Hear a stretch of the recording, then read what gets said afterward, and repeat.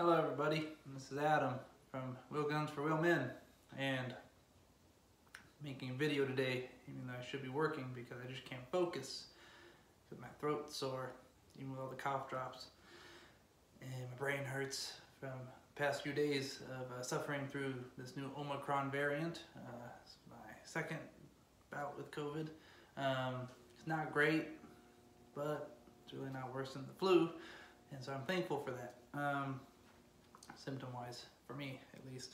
I know other people have had it worse and feel sorry for them, but I'm glad that I'm not dying over here. But it is unpleasant. I'm extremely bored because I can't focus on work. I'm weak feeling, so I'm not going to go outside or anything, especially since it's like 6 degrees outside. It's ridiculous. So I decided to make a video about all the knives I own. I'm not a huge knife collector. I'm not an expert on knives. I'm not even really a knife guy. You know, there's a lot of people out there who are really into knives, and that's cool. A lot of channels on YouTube, if you like that type of stuff. Blade HQ, I think, is a good one. I think they're down in Utah. So we're just going to go through the knives I have, from cheapest to most expensive. Now, I have a computer over here because my brain's a little fuzzy, so it's hard to remember everything. So, this is the Smith & Wesson Rainbow, and it is colored like rainbow chrome finish, and it was $10, and it works great for opening letters and stuff around the kitchen and packages from Amazon, and it looks cool because it's rainbow chrome. Now we're gonna get to this knife, which is a Schrade Land Shark, and it is one of my favorite knives. It is dual chrome, and it's an assisted knife, so it's a flipper. It has some nice serrations there. It's very nice. I like it a lot.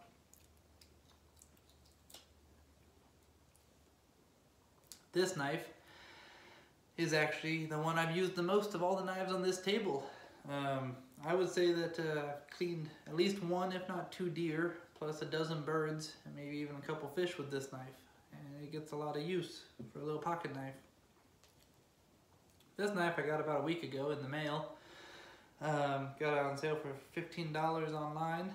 The other one was $15 as well. This one's a lot bigger. It's a Ka-Bar Koipu, which is like a rodent from South America, apparently. Had to Google that. And it is just normal pocket knife, but it has a really big blade. It's very different from what I would normally carry, but I wanted it because it had a seatbelt cutter right here and a window breaking, nub right there. So I'm gonna keep it in the car. And then going up in price, it's one of my knives that are sentimental because my fiance got it for me last Valentine's Day. It's the Kin Onion Chive by Kershaw.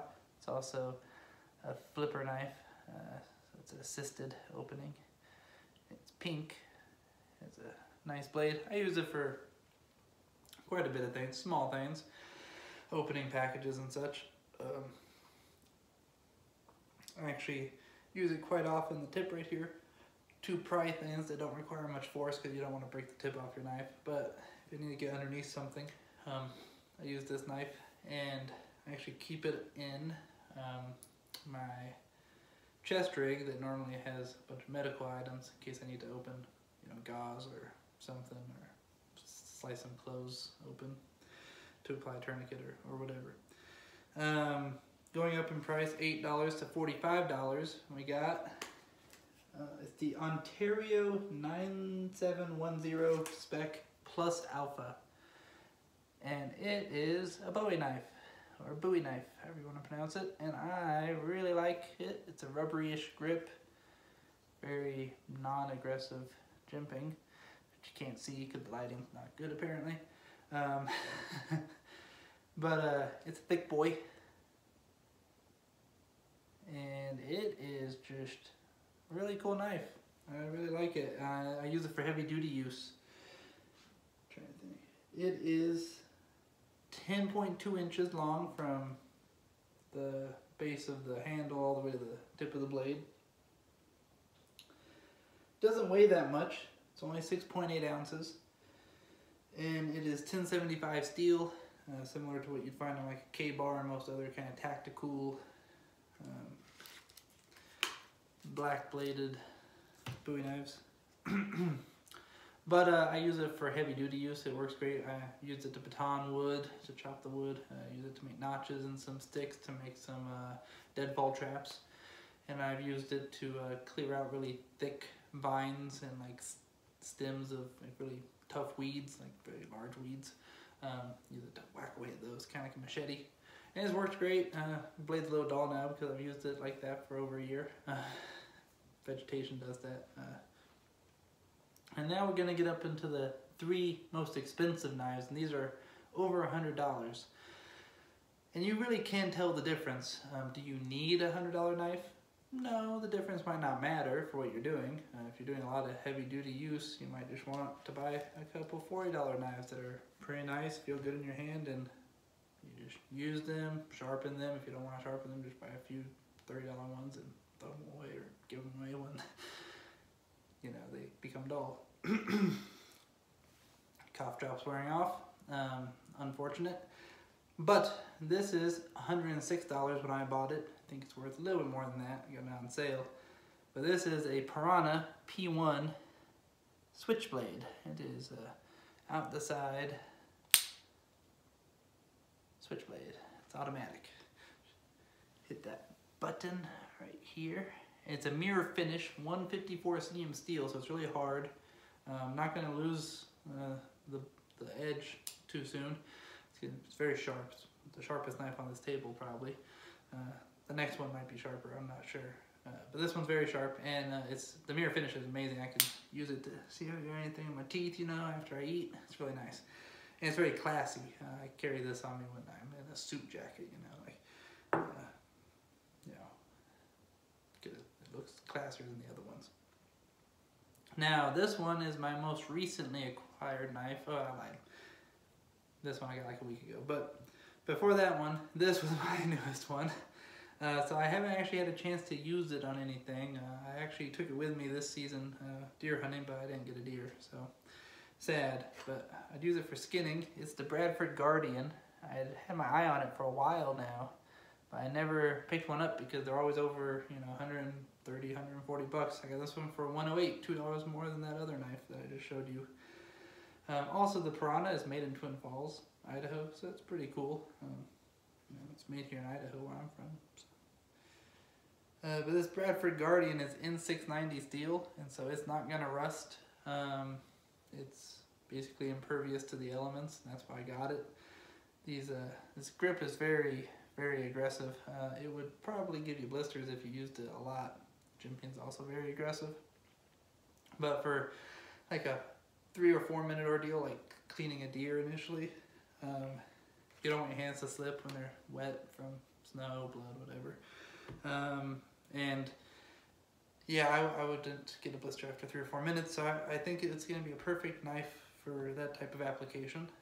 Survival and cleaning deer and stuff like that. Now we're going to get to the knife I've owned the longest, and it's also my favorite, and it's the most expensive. I see them on online on eBay and stuff going for about $150 up to $250. I traded a .22 rifle that I got for $130 for this, so I got a pretty good deal on it, I feel. And it is by far my favorite knife. I've had it for almost 5 years now, and it is the SOG Navy SEAL Edition Bowie knife.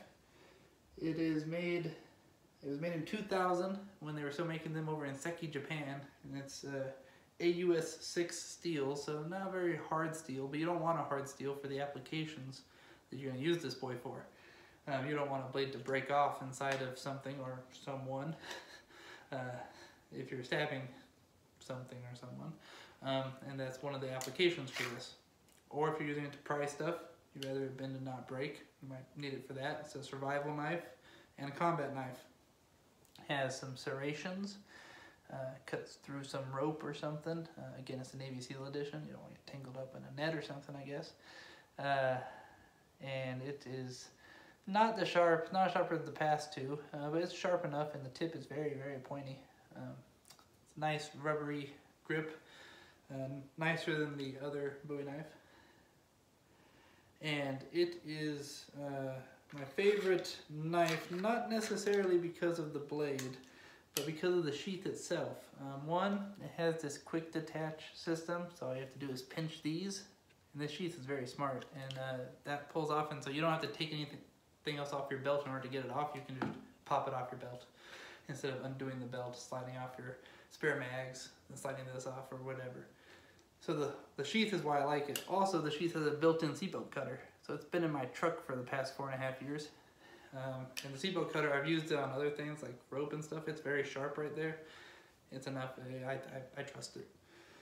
So this knife right here, by far my favorite and my oldest, and it's the one I keep in the truck. And this has a seatbelt cutter, and it's going to go in the sand. And that's my knife collection. Sorry for the poor presentation. It's as good as I can do right now, given the circumstances. Hope you enjoyed it.